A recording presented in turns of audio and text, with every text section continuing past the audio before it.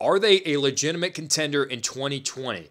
The only reason we're asking this question is because of the game that they had against the Kansas City Chiefs. Looked great, beat them 40-32 in that surprise victory on the road in Arrowhead.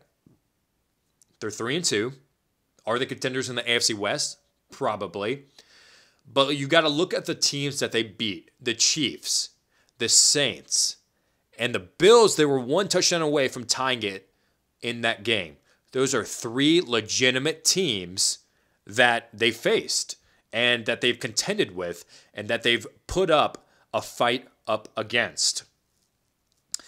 Derek Carr has been looking good. He's always been looking good for the past 2 years, but for some reason, it just wasn't translating. It wasn't clicking. And finally, this season, that good play is translating.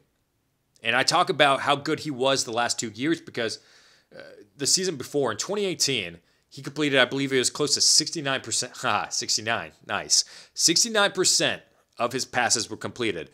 Then in 2019, over 70% of his passes were completed, which was a franchise record for the Raiders at that point. Then in 2020, currently, right now, 74% of his passes are completed. He's getting better and better and more accurate as he gets older. 115.9 quarterback rating. He is looking fantastic, and he is doing his part. And now, finally, he has an offense around him where he can excel.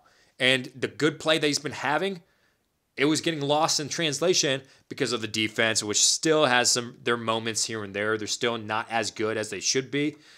But also their offense and other pieces around him, he didn't have that for the last couple of years. When your number one wide receiver was supposed to be Antonio Brown, but it ends up being Tyrell Williams, and you have to rely on Darren Waller to lead the way, that's not going to cut it. As of right now, it seems like that the Raiders have got a stronghold on their team. They know how to operate. They know how to win games, and I am excited to see where the Raiders are going to go in the 2020 NFL season. We talk about how this team has improved. Let's talk about the receivers. Hunter Renfrow has taken a step up, and now he looks legitimate. He had a good couple games towards the end of the 2019 season. That is translating, and that is carrying on over to 2020. Stepped in very well while Henry Ruggs, their number one overall pick, was injured. And we want to talk about Henry Ruggs. Oh my gosh, this guy is a game changer.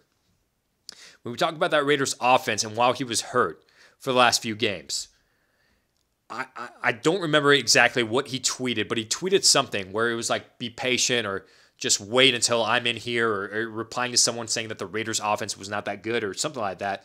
But he's pretty much just portrayed that just wait until I get into the lineup and I'm going to prove that this Raiders offense can go. And boy, oh boy, did he prove it. There were a lot of catches in that game that he had. That one deep touchdown that he had was a game changer. But not only that, there was one catch that he made where he kind of contested it with a defensive back, and he landed it, and he ended up catching the ball, and it was just great to see. And Henry Ruggs is a special talent.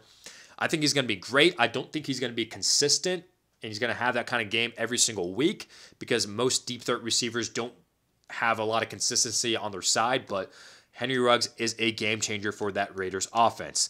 Darren Waller, as always, is still that security blanket for Derek Carr. Maybe the reason why his completion percentage is so high is because Darren Waller is such a good tight end that you could throw to him underneath and he makes the most out of it with his yards after the catch.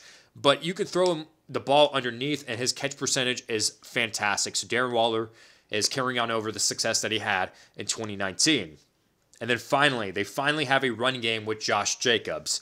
I put him in the same category with Dalvin Cook, with Saquon Barkley, with Ezekiel Elliott. Someone that is a true three-down back, one of the few three-down backs in the NFL today. Josh Jacobs could be the next of those guys. And he's really proven it, and he's really taken on the load himself going into his sophomore season.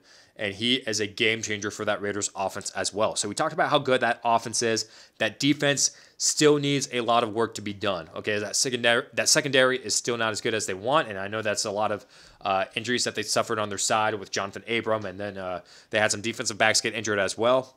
But that Raiders offense for sure is good enough to contend with Patrick Mahomes and that Chiefs offense, and they're looking good. And I'm excited to see where the Raiders are what the Raiders are going to do in 2020.